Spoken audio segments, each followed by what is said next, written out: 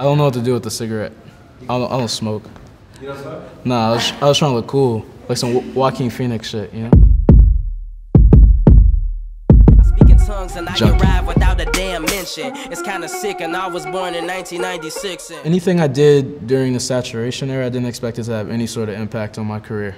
I was just doing stuff to survive and to express myself. The first Brockhampton album, Saturation, that's kind of like when I decided to really direct our own stuff. We would normally put out a song, see how people responded to that song, and then have a week to make the next video. So it's kind of like just paying attention to the echo chamber and seeing what people are saying and using that as inspiration on how to make the next video better. I like Spike Jonze a lot. We did this TV show on Viceland and I got to meet him. And he saw like the first cut of our TV show and he basically said it wasn't like as original and cool as it could be, and he was like, you should use your neighborhood more and like go around your neighborhood and do things like that are right in front of you and make the most of that. And that honestly changed like everything for me. It made me reimagine the stuff that was right in front of me, if that makes sense. I started seeing my neighborhood as like this giant set piece with a ton of character to it. And I would like send him the videos we were making, and he kind of became like my teacher every week. He would give me notes and like critique the video we put out like the week before. So I would use those notes and that feedback and apply it to the next video. I'm on a road trip and I'm on a mission. Every time that I speak things. For Junkie, I listen to the song like 1,000,000 times on loop, and I'll just go on Tumblr or whatever and find as many images and just steal my favorite things and recreate them. At the beginning of the video, Roberto, who is like our webmaster in the group, he opens the video and he talks about Jaden Smith and how like we're on a search for him. Me llamo Roberto y estamos buscando a Jaden Smith. And Rob is kind of like the narrator of the entire Brockhampton universe. We open all the videos with him. It was actually inspired by Jackass. You know, he'd be like, what's up, it's Johnny Knoxville or something like that. Hi, I'm Johnny Knoxville. Welcome to Jackass. And I kind of wanted to do a rip of that, just add a little bit of narrative to it. Delete my tweets because I'm ashamed of being a fucking Simpson. Aspect Ratio is inspired by American Honey by Andrea Arnold. Normally when I do a video, it's like, kind of comes right off of me watching a movie a bunch of times in theaters. I watched it like 8 times in theaters, and it's a 3-hour-long movie. That aspect ratio made everything on screen feel really intimate, and I wanted our music videos to feel the same way, because it was like the way people met us for the first time. For the Junkie video, it was the first time we ever did casting outside of the group. So we did like a casting call and had some of our fans in the video, which was cool. And they're like running around the neighborhood and wearing like dresses. And we had ballerinas in my room and a bunch of fog. The smoke alarm kept going off. I put my hand up. It looks really cool because I like go up and no one knows what it is, but like I'm trying to stop the smoke alarm thing. When Merlin is in the bathtub with Fruit Loops, I couldn't come up with anything for his part, and I asked him what did he want to do, and he said he wanted to be in the bathtub with a bunch of cereal.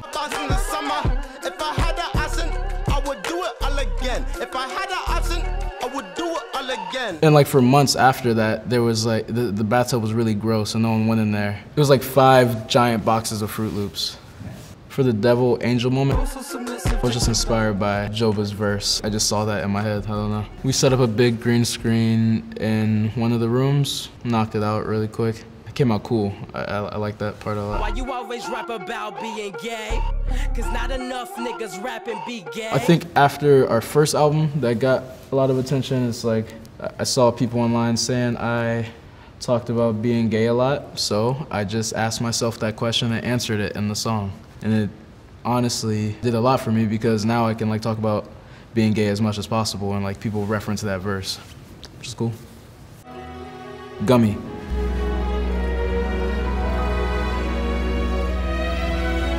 I watched Baby Driver, I think 8 times as well. So I wanted to do something that was like a bank robbery or something like that. So we just kind of had a fake bank robbery in our neighborhood.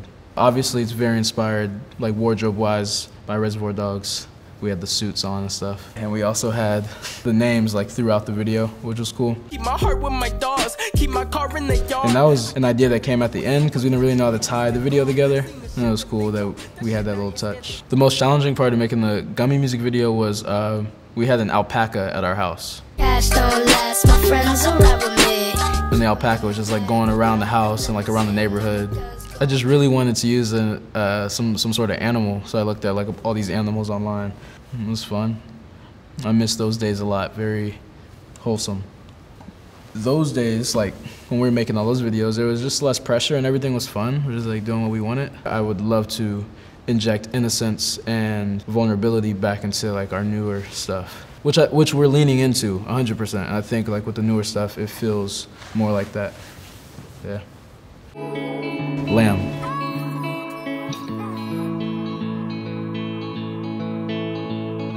For our music video, Lamb, we were supposed to like rent a lowrider and take it to somewhere like Hillside-ish in California, but we didn't do it because me and Ashlyn got into a fight that day. Ashlyn is my friend from Texas. When he moved to California with us, he was just supposed to run our social media and he didn't know how to work a camera. And when I wanted to direct my own videos, it made sense to go with him because we both like the same kind of movies, and he just picked up a camera and we kind of like created our own visual language together. And like, I wouldn't really make anything with anyone other than him. I don't remember what the fight was about, but we got into a fight.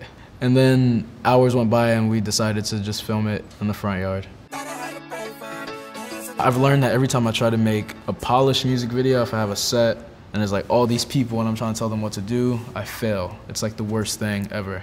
But if it's just me and Ashlyn and a few guys in the group and we're like in front of our house, that's when I've made my most effective work. We can finish an edit in like 7 hours. There's no feedback from anyone except like the people who are in the group and our management and like close friends, you know. I never see the music video in my head before we finish it. Once we get like all the images, I'll just sit next to our editor, HK, and like piece it together. It's more like a puzzle and just seeing like what feels right, which images move us the most. Sometimes that process can be a lot of fun. Sometimes not really. It's not fun when I get frustrated and I don't know what to do with all the pieces. That's when I want to like give up. Star. The Star music video is my favorite video we've done. It didn't require like much thinking. It just like came to me immediately, I guess. Standing on my two legs. We're all blue because I was watching a bunch of Hype Williams videos, and there's this one Busta Rhymes video where they're red, and I just decided blue. Blue is also less problematic if you want to be painted a color. Hype Williams is a big inspiration. I think a lot of music videos are like really inspired by Hype Williams right now though, so I'm kind of like leaning to the other side of that. I don't know what that means, I'm trying to fill it out, but like everything kind of looks like an old 90s hip hop music video right now, which was cool to me at one point, but I'm not really fucking with it right now.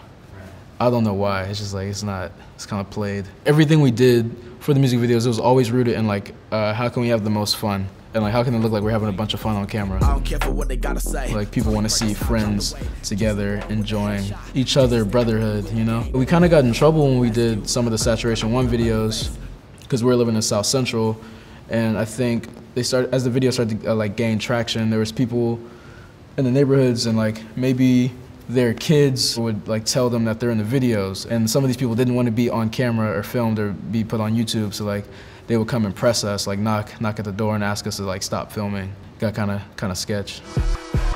New Orleans. Nothing different now, all around now. That video is a one take video. We just ran with it. We were on tour in Australia. We made this documentary about like the story of Brockhampton, I guess. And we were playing it in theaters, and we had this screening in Australia, and after the screening we decided to shoot the music video right there with like all of the fans that were in the theater. And that was like a lot of fun. The lighting that was in the room already was like perfect for the mood and tone of the music video. We kind of just freestyled at first and like let the performers figure out what they wanted to do, and the audience kind of like moved around us, and they were there to support us in a way. People don't like that video though. People don't like that video because they think it's lazy. I like simple and like effective stuff though. I don't think it's lazy. I think people want to see a lot of shit sometimes because they're like programmed to want that. But also maybe it's just not as dope as it could be for a simple video. I don't know, because people do like simplicity as well. I'm thinking out loud. You don't have to use any of this. Peach. My favorite moment In the Peach video is the opening where Dominic Fike is hanging out the side of the car with his hand out the window, because that's the very first thing I saw in my head when I heard the song. It just feels very like summery. For Peach, we wanted to do the split screen thing because some stuff was like strong on its own, but I felt like it'd be stronger next to another strong image. Once we got down to the edit, we realized it kind of looked cooler that way. I've learned that I need to make more effective work, more impactful stuff visually. That's all I want to do really, and just reach higher. That's something I learned from Shia LaBeouf, is like you can keep it DIY and simple, but if you're not reaching, you're really not doing anything.